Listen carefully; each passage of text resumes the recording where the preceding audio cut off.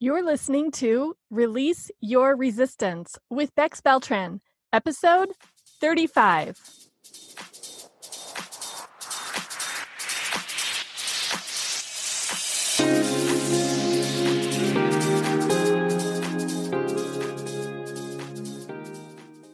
Welcome to Release Your Resistance. This is Bex. The only reason why any of us don't have what we want in life is because of our own resistance. Right now, I'm learning how to recognize and release my resistance, and this podcast tells you how you can release your resistance so that you can live the exact life that you want. Let's get started. I have a question for you. Do you love your life? Do you love most of your life, some of your life, none of your life, all of your life? I have to tell you, I love my life. And when I thought about it, I was like, what makes me love my life? And what if I didn't love my life? What would I do?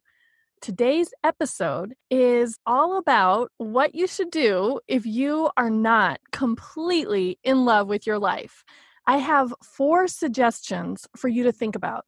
So this can be about your entire life, like every single aspect of your life. These 4 suggestions might work for you. Or if there's just one area of your life that you're not super crazy about, one of these suggestions might be exactly what you need. The suggestions that I'm going to give you in today's episode are all about how you can love your life. The 4 things that I want to share with you are, first, for you to consider why. Why don't you currently love your life? Also, ways to explore your options.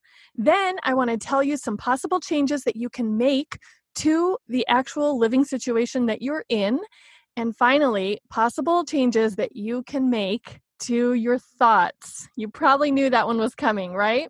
Let's explore. Why don't you love your life right now, assuming that there might be a part of your life that you don't love? One reason that I could imagine that someone might not love their life, maybe you, maybe someone you know, is because maybe things aren't the way that they were before.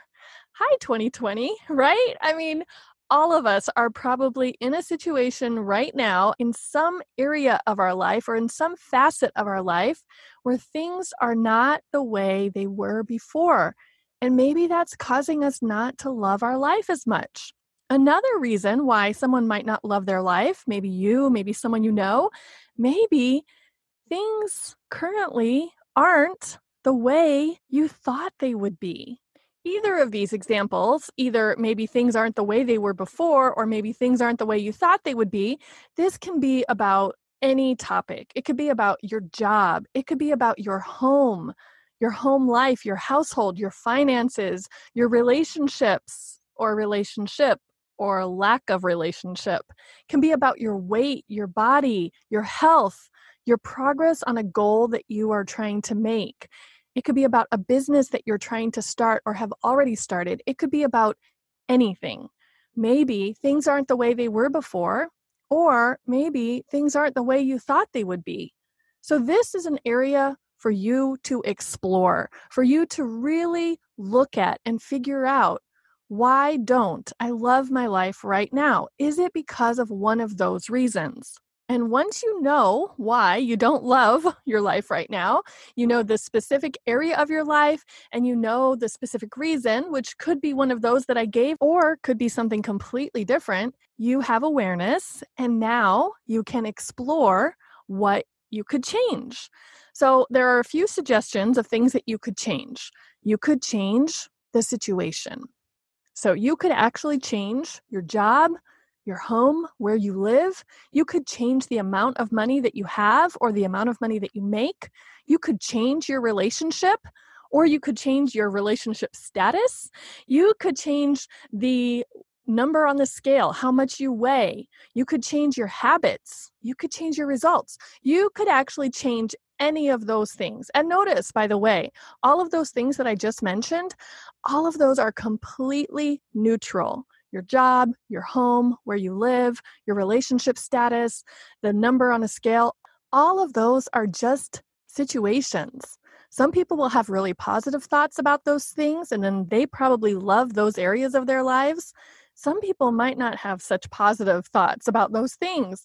And so those are the people who might want to learn how to love their life in that area. Explore what could change. First of all, you could change the situation.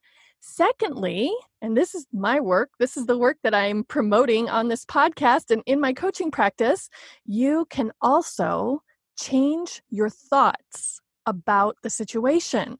So you don't have to change your job. You could change your thoughts about your job and love it. You don't have to change your relationship status. You could change your thoughts about your relationship status and love it. This is how you can love your life. But I am not saying that the only thing to do is to change your thoughts. Remember, we started out with you could actually change the situation.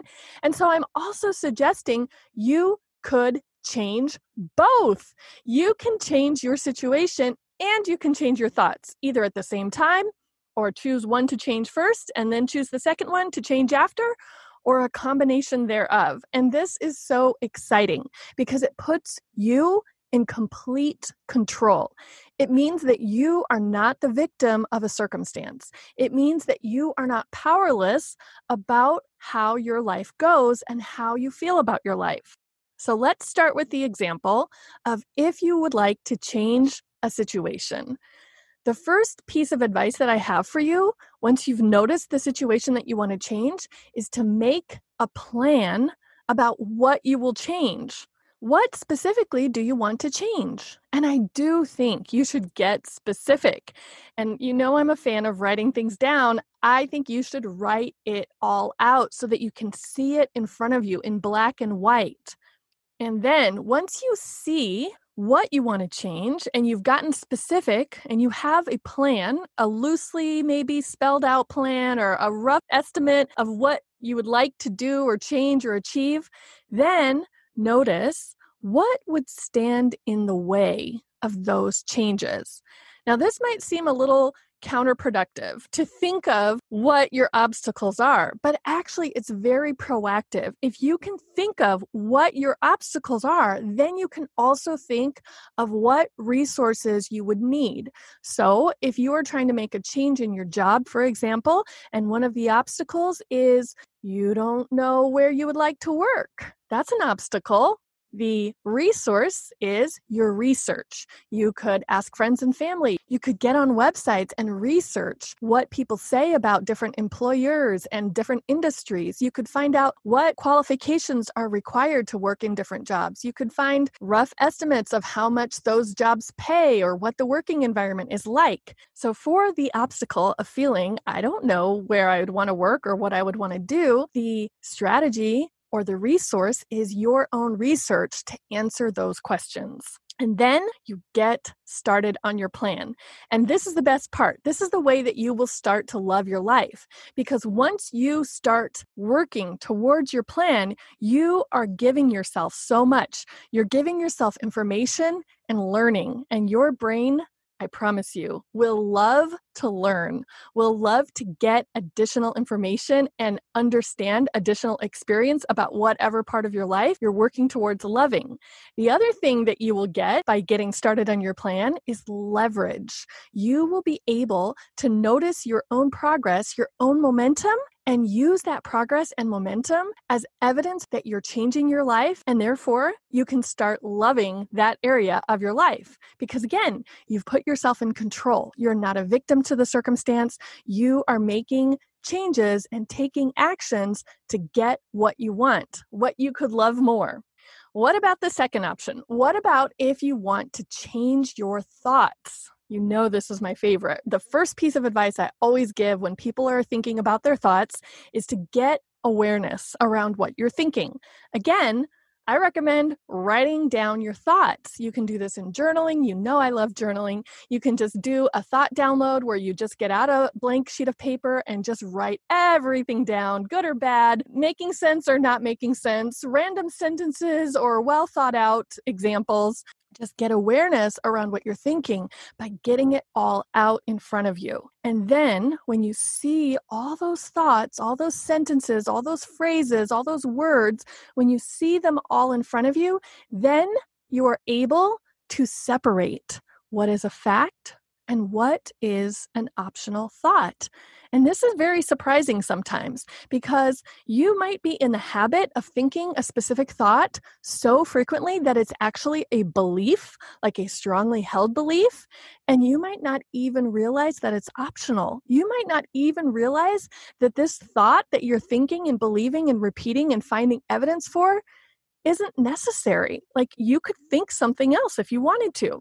So that's the benefit of seeing all your thoughts in front of you, noticing what is a thought and what is actually a fact, and then you're able to question everything. So when you see all those beliefs and thoughts and ideas that you find evidence for, when you see them, question them, check in and see, is that true? Is that helpful? Is that helping me love my life, or is that causing me to hate my life? And once you've recognized, once you can see the difference, you can decide what you would rather think instead. There are a couple of different ways that you can decide what you would rather think instead. One strategy that I talked about in a previous episode, I think it was in the transformation episode or maybe in the resistance episode, you'll have to go back and listen to both and see where it was, is talking about a belief scale. If you know that you would rather think a different thought than what you're thinking about right now, you can do a daily exercise called a belief scale where you notice what you're believing right now and then you notice what you could believe instead. Isn't that interesting? Because all of those thoughts are still coming from your brain. And then when you see those next to each other, you can notice, I can either keep on believing what I'm currently believing, or I can believe this other new thought instead. Another technique that I love to do because I'm crazy about imagination is I love imagining either a fictional character who already has what I have or who already does what I want to do or already thinks what I want to think. So I'll either imagine this fictional character like in a movie or a show or a book, or I'll just imagine my future self, who's not so much of a fictional character, although I guess you could make the argument that because she's in the future, she is still fictional. Either way, I think about this person who already has the life that I would love. And I think about what would she think? What would she be thinking right now? This character in a movie or this future self who already is living and loving the life that I want. What would she be thinking about this? And I notice what my imagination comes up with. And then I try that on for myself. What would she think? She would think this?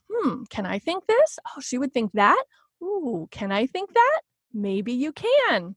All right. Once you've done one of those exercises or any other exercise, there are so many you can choose from, then you practice intentionally thinking your new thoughts. Just because you decide one morning, these are my new thoughts, I'm going to think them forever from now on. I mean, maybe you will. That'll be great, but maybe not, right? Because maybe you are in the habit of thinking the old thoughts, which is totally normal and totally fine.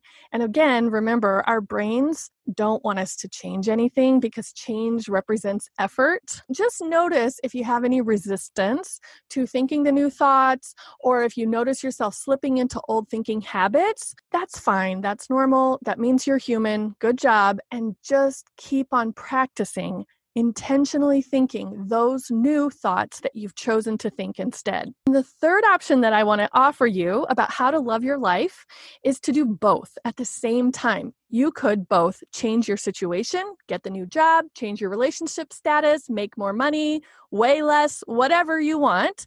You could change that situation at the same time as you're changing your thoughts.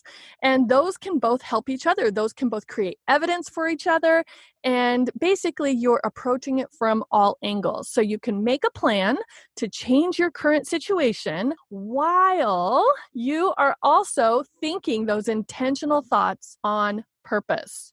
Now that I've explained how this all works, I wanted to give you a few real-life examples. Of course, I am not going to mention any names or divulge any secrets or break anyone's confidentiality, but I just want to share some real-life examples of how this might work so that you can try it on for yourself.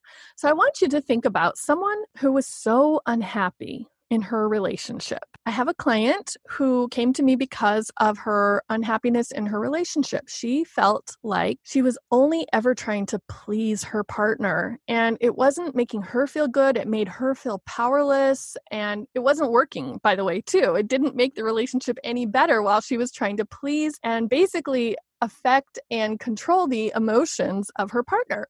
So what we decided to do in our coaching, we decided she wasn't going to change her relationship. She didn't want to leave the relationship or have a relationship with someone else or not be in a relationship. She didn't want to change the situation. She instead decided that she would change her thoughts. What we worked on was noticing why she was thinking that she needed to please her partner, why she was thinking that she was in charge of her partner's emotions and feelings. We worked on her noticing what was creating that for her and what she was creating by believing that. And we practiced other thoughts. We tried on other ideas. We looked for evidence from other areas of her life where she didn't feel like she needed to control someone else's emotions. And we applied those thinking habits and patterns and beliefs inside of her relationship. So she was able to stay with the same person in the same relationship and just change her thoughts to love her relationship even more. Another example of someone else who was so unhappy because of her relationship was because she was not in a relationship. So what she decided to do was not to change her thoughts about not being in a relationship. She just decided to change the situation and get in a relationship. So she made a plan about how she would get herself into a relationship. And she took steps towards that plan. And she found someone to be in a relationship with, and she loves her life so much more now. So in her case, she didn't have to change her thought about what it meant to not be in a relationship. She just changed her situation to be in a relationship. Another example is me. This one I won't be confidential about. I'll actually tell you. So a couple of episodes ago, I think it was in the episode about plenty of time, plenty of money, and plenty of energy, I described to you how I was someone who felt lack. And I was actually kind of struggling with some scarcity thoughts instead of feeling abundant. And so what I did not change my situation. I changed my thoughts about what I had. I changed my thoughts about how my life was going. I changed the evidence that I was looking for and finding. I wasn't changing anything outside of myself. I was just changing what was in my own head. I trained my brain intentionally to find proof that my life was abundant. And guess what? My thoughts changed and I felt so abundant and I loved my life even more. And the final example that I have for you is someone who was unhappy at work. Remember my suggestions, either change the situation or change your thoughts about the situation, or both. And this person did the third option. She did both. She was so unhappy at work, and her unhappiness at work was really affecting many other areas of her life. It was affecting her weight. It was affecting her relationship. It was affecting her personal free time. It was affecting so many different areas of her life. And so what she decided to do was change the situation. She changed jobs, but she also decided to change her thoughts about herself as an employee. She changed her thoughts about her previous job that she was so unhappy with because she didn't want to carry all that baggage along with her into the future. And she also changed her thoughts about the new job that she started as kind of an escape to get away from the old job. Again, she wanted to be intentional about how she thought about being an employee and working for an employer. And so not only did she change her job, she also changed her thoughts, and she is loving her life so much better now. So I want you to think about your life. Do you love it? If so, that is great. And my question for you is, do you want to love it even more?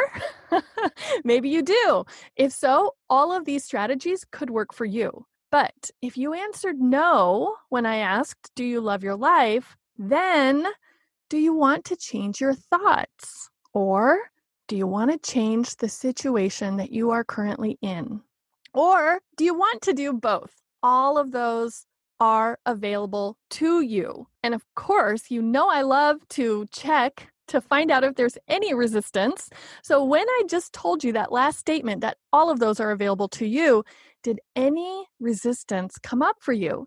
Did you think, well, not really. Well, maybe, it sounds good for someone else, but it wouldn't really apply to me. Good to know. I want to hear it. I want you to hear your own resistance. I want you to notice what your brain is telling you, why a change, why an improvement, why loving your life wouldn't be possible for you. I want you to hear it, see it, and think about it so that then you can decide what you want to do with those resistant thoughts. Okay, I've just given you 4 suggestions about how you can love your life. And now I am so curious. What are you willing to try? What did I remind you of that maybe you had forgotten about? What is an idea that I suggested that you're just going to pass on? And why? Why are you passing on it? I want to know. Please send me an email at hi@bexby.org or leave a comment in the show notes for this episode at bexby.org/loveyourlife. And if you want help with any of this, with making a plan to change something about your life, for example, your job, your business, your weight, your home, or if you want help choosing intentional thoughts and practicing them, I've got you. This is my specialty. This is my work. This is what I do. So reach out to me. My website is bexby.org, and then just go to work with me. And you can schedule some time with me and we can figure this out. We can figure out how you can make a change to your situation, how you can make a change to your thoughts, or how you can do both. And if you are one of my favorites, I sent you a 1-page summary of this episode because this was a lot in one short period of time here. So what you can do when you see this 1-page summary, you can review the 4 suggestions, you can contemplate them for yourself, and then you can decide how you would like to proceed. My wish for you, my hope for you, what I really, really want for you is for you to love your life. I know it's possible. I know you can do it, and I am so excited to see what you do. That's it for today. Thank you so much for listening. I can't wait to talk to you next week.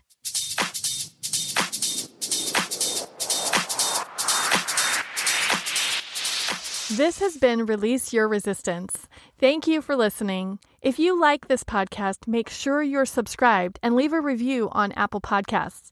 Also, think about someone who you know who would love this episode and share it with them. There should be a share button on your app if you're listening to this on your phone. If you'd like to continue this conversation one-on-one or in real time, come visit me on my site at bexby.org to see how we can work together.